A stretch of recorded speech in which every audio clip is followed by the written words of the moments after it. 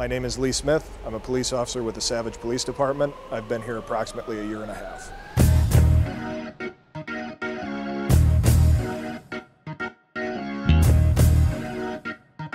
I was interested in law enforcement almost by chance. I was looking for a job. The South Dakota Department of Corrections was hiring for a corrections officer with the prison, and I took a job with that. Hated being locked inside the same building every day, so as soon as I was able, I applied and took a job as a deputy sheriff in the state of South Dakota. Spent a couple of years as a deputy before moving out to Sturgis, South Dakota, where I spent approximately 8 years as a police officer there.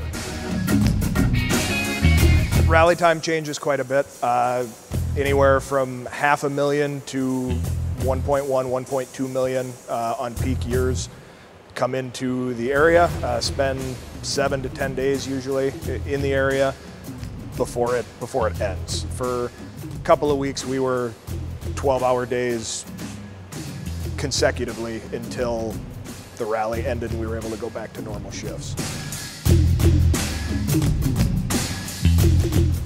Came out to Minnesota for family, moved out to the metro area and happened to fall in with the department here.